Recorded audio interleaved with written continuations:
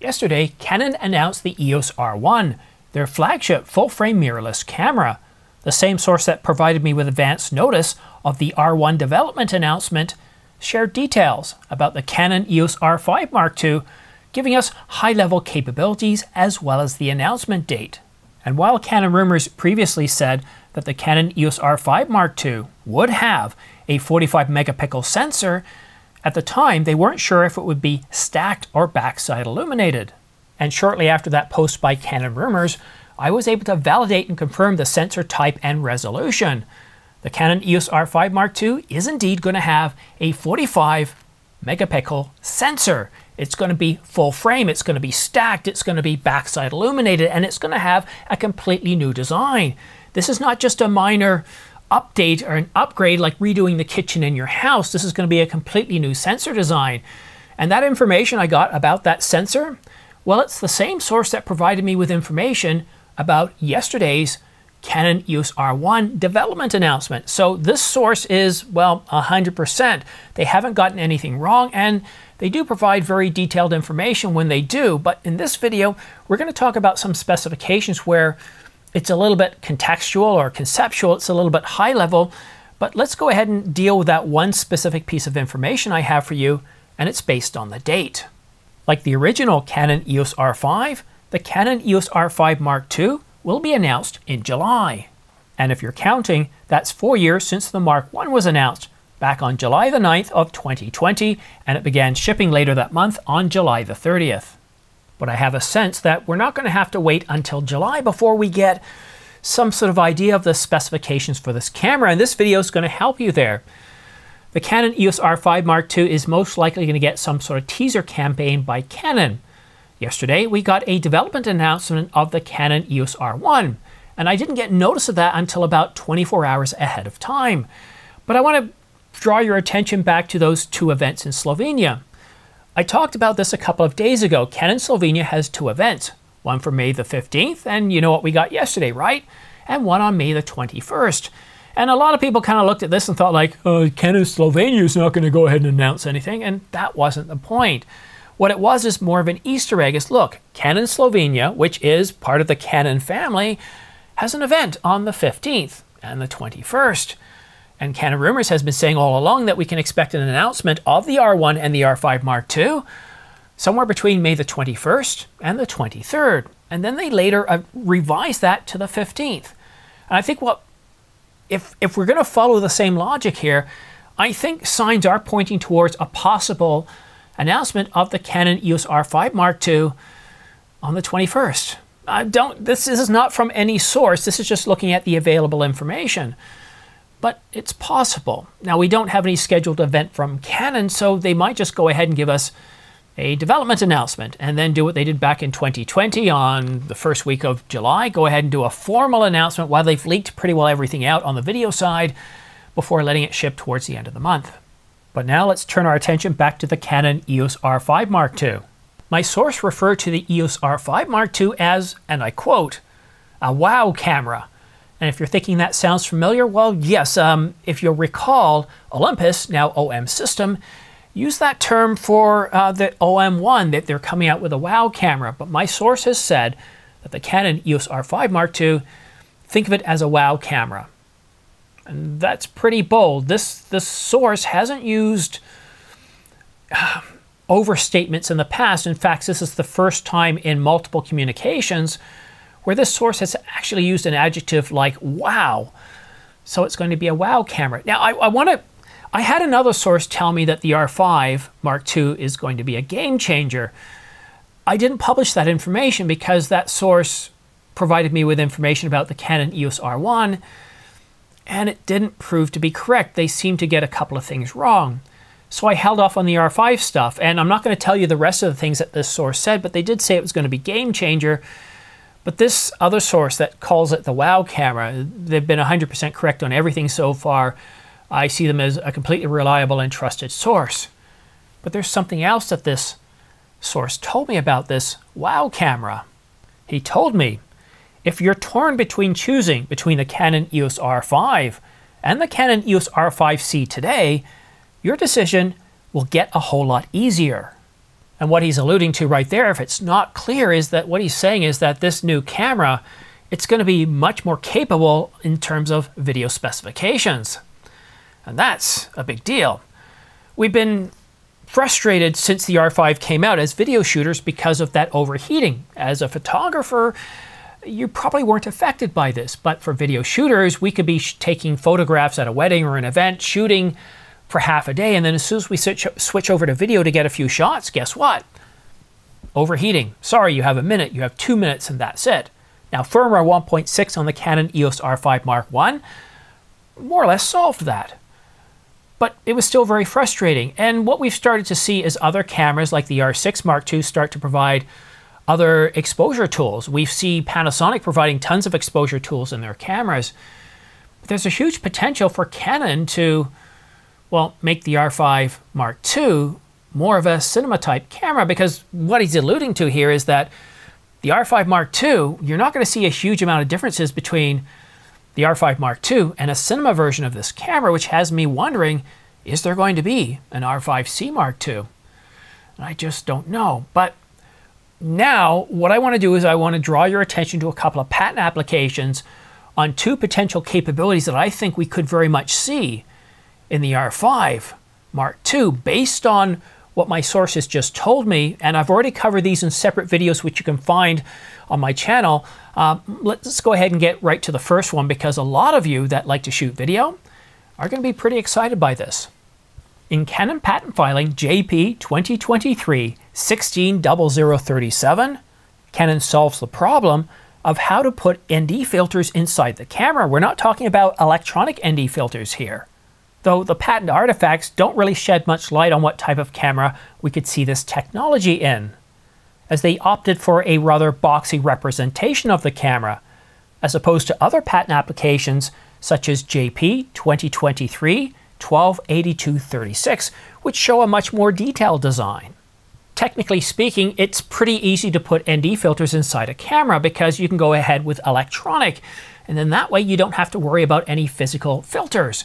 But actually putting actual filters inside the camera, that's preferred, but it does take a little bit of extra work. It adds bulk, it adds weight, it takes away from the internals, either empty space to help with heat dissipation or for something else, or you just have to make the body a little bit bigger. But this one here, for video shooters, that would be a really big deal.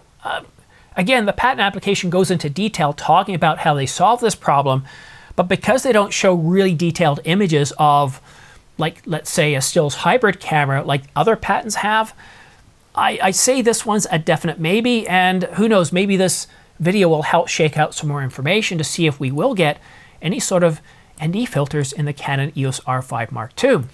But now it's time to turn our attention to another patent application, only this one, it's dealing with heat management. Canon patent filing JP 2023-170599 shows us a new thermal architecture including heat pipes that demonstrate how Canon can remove heat away from the internals of the camera without ruining the weather sealing of the device. And while the artifacts still show a box camera, it does have proportions more akin to the Canon EOS R5 than it does to the Canon EOS R1. And if you do a search on Canon EOS R5 Mark II specifications or specs, you're going to find an awful lot of people talking about the specs coming in the Canon EOS R5 Mark II. But one thing you're not going to see is an awful lot of detail. Canon Rumors has done a good job of providing us with some leaked specifications, but things such as 8K RAW, yeah, so what? We have that in the R5 Mark I. What about codecs? What about frame rates? Same with 4K. We know that the R5 Mark I can do 4K up to 120. What about going beyond that? What about full sensor? What about, again, codecs? What about 1080? There's an awful lot of information missing. Now, Canon Rumors did say Canon Log 2 and Canon Log 3, but we also know that the R5 Mark II is also going to have a new and improved LCD, a new and improved EVF with a higher resolution. It's going to be able to do pixel shift like the Mark I, but I suspect it's going to be a much improved version over the Mark I. And there is one other spec I forgot to mention, and that is what we see in the Canon EOS R6 Mark II, and that's pre-buffer shooting, probably something like a second or a half a second. But a lot of these specifications haven't been validated at this point. They're coming from multiple sources and they're just circulating around from different sources. And even we here have parroted those same specifications. So what I'm really trying to do now is focus on what we have as validated from credible known sources, and everything I put to you in this video coming from this new source that I just started corresponding with this year has an excellent track record. So I'm really excited. I personally think 45 megapixels is more than enough for the Canon EOS R5 Mark II. I think it's great in the Mark I. Sure, I would like to see 50, but that really only benefits me if I'm shooting oversample or shooting 8K and I want oversampled 8K. For stills, 45 megapixels is more than enough. In fact, most of the times I'm cropping things down. The ISO range, the dynamic range of this camera, we do know it's going to be improved, but to what degree? A stop better? Well, potentially, because we are getting a whole new processing system. We're going to have a new, well, so if we look at the R1, it had the same image processor, but it got a new AI processing chip that would help process a lot more information. It's getting a new sensor. So I'm really unsure of how the dynamics are going to work in that regard to the Canon EOS R5 Mark II. We did see with the Sony, what was it, the A7R5, it got a new AI chip, and then pretty well every other camera after that, it also got that AI chip. So there's a lot of speculation. I'd like to know what you think in the comment section down below. Let's start a discussion with each of us here. Let's see what we can come up with and how close we are. And as my sources provide me with a bit more information, well, we'll be able to validate and give you a much better idea. So by the time we get to July, you're going to know exactly what the Canon EOS R5 Mark II has in terms of specifications and capabilities for not just videographers, but for photographers. It seems that a lot of these leaked specifications, for some reason, seem to focus on the video side. However, despite the specifications, I really think that to avoid the fear of missing out, I want to draw your attention to a couple of sales that are going on right now, specifically the Canon EOS R5, the Mark I. Look at this, $28.99. That's an incredible price for that camera, for the capabilities.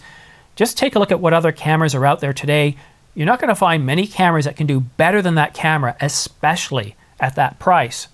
The R5C, $35.99. The R6 Mark II, $19.99. The Z8, $34.96. And honestly, I could go on for about 5 to 10 minutes. Whether you're buying Canon, whether you're buying Nikon, there's so many deals. There's so many discounts across the line. And if you take a look at the comment section down below, you're going to see I have listed off probably 17 or so different cameras from Adorama and B&H. There's an awful lot of deals. Panasonic, not so much. On the S5 Mark II and the 2X, there are some sales, but all the other S cameras, they're on special order. So we're expecting something to come out there. Sony, I just checked, not a lot of sales. They had 2 weeks of sales on and that was it. But there's a lot of sales on. And one thing I do want to be transparent, if you do use my affiliate links down below, I get anywhere from 3 to 12% back, which really does help support this channel. And if I could just ask you a favor, if you are looking at buying gear from Adorama or B&H, if you use my links, it'd be much appreciated, and it doesn't cost you anything. You don't have to fill in any more forms. You don't have to put in any codes. You click on the link, takes you right to the site. You can put it in your cart and check out like you normally would. But you know what you get is a great camera lens or accessory at a great price. And you get to support this channel with a small commission that's paid directly from Adorama, B&H, or Amazon. And it's very much appreciated. So thank you to all of you that have used my affiliate links in the past. It's very much appreciated. But now I want to give you a bit of a, I want to sell you on subscribing and following me on Twitter. Now, from my point of view, I don't really care. You'll notice I don't have that in the beginning of the video anymore. If you want to stay up to date on all the latest and greatest, subscribe and choose all notifications. Although YouTube does a pretty good job that once you watch one video, it'll remind you of others. It just doesn't do it all the time. But you definitely want to follow me on Twitter or X or whatever it's called. I think it's called X now, even though you can go to twitter.com. I'm a little bit confused by that. Anyhow, I quite often tweet out stuff that I don't make a video of, or even like yesterday, before I published my video at 10 o'clock, I had already tweeted out that the R1 development announcement is confirmed for tomorrow, being today, which is now the future. Sorry, I'm getting confused with this whole time dilation thing, but essentially I tweeted things out earlier, so I'm going to tweet out more information about sales, things about firmware updates, minor firmware updates where I won't do a video and all that stuff. But, you know, knock yourself out. If you don't want to follow me, that's fine. And I'm not going to ask for you to contribute on my Patreon or anything like that. I just want you to be able to enjoy the content, to be able to participate in the community that I've developed where it's non-toxic, where it's good for all ages.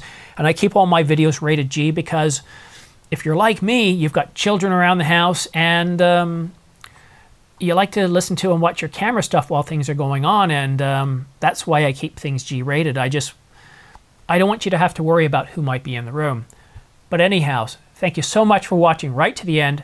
Have yourself a great day, and we'll likely see you again soon. There's lots of announcements coming up, so there's lots to talk about.